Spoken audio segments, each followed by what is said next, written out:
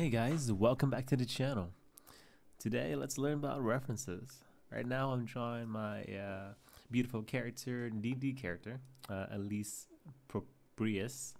I think that's how you say my own character's name, but I've got references for her.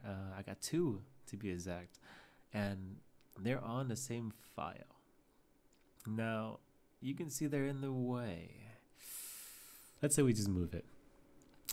Oh, what? It disappears.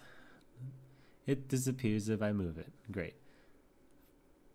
They ask you how you are, you just have to say that you're fine when you're not really fine, but you just can't get into it because they would never understand. Alright, so here's my solution for Photoshop.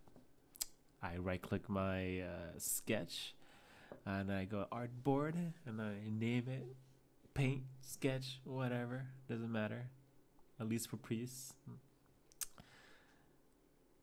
And then now you have an artboard. Now you right click on your references and you make an artboard and call it ref1. And look at this. I can drag it out. So I do the same thing with the second reference. I right click, turn it into an artboard, reference number 2.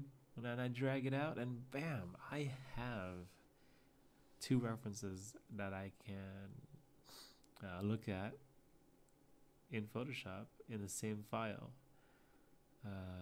And it's not part of my drawing. I can still export just my drawing. It's not part of it yet. It's just not part of my drawing. And yeah, with this, your reference can be as big as your painting and a great way to do master studies. So if this was any help to you guys, leave a like. If you have a different way of doing it, comment. And if you want to get this PSD, head on over to my Patreon. And of course, thank you to my Patreon supporters. That's it. Lates, y'all.